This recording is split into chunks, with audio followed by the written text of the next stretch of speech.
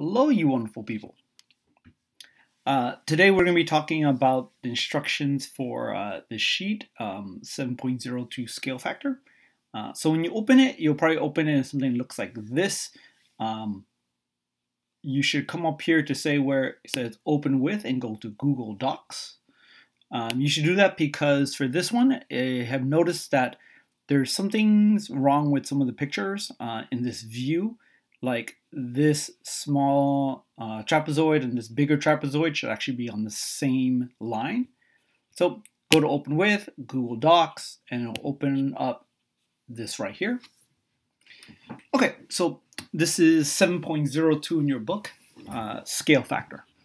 The learning goals. Students can use vocabulary associated with scale factor, or you should be able to understand the vocabulary that has to do with this topic right here. Students can recognize if the scale factor will enlarge or shrink the original. So if you're just looking at the scale factor, is it going to make the picture bigger or smaller? Students will calculate the scale factor from the scaled figure and the original. So if you're given the picture of what you start with and what you end with, can you figure out what the scale factor is? Okay, so this vocabulary was in the last video as well, but let's go over real quick. Scale factor is the number that describes how much you reduce or enlarge a figure. Another way of thinking about it is the ratio of the drawing to real life.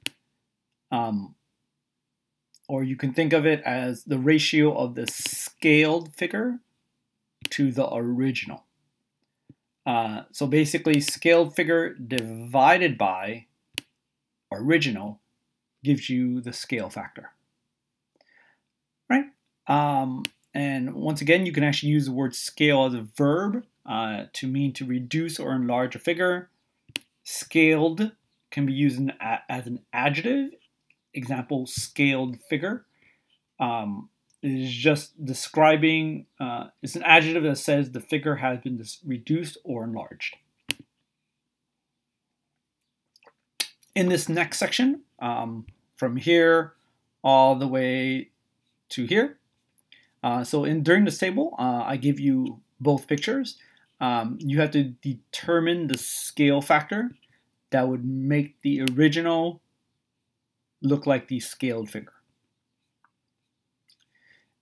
In this next section, it says to calculate the value of these, mx, angle u, v, angle v, and t, and that's just in these pictures up here.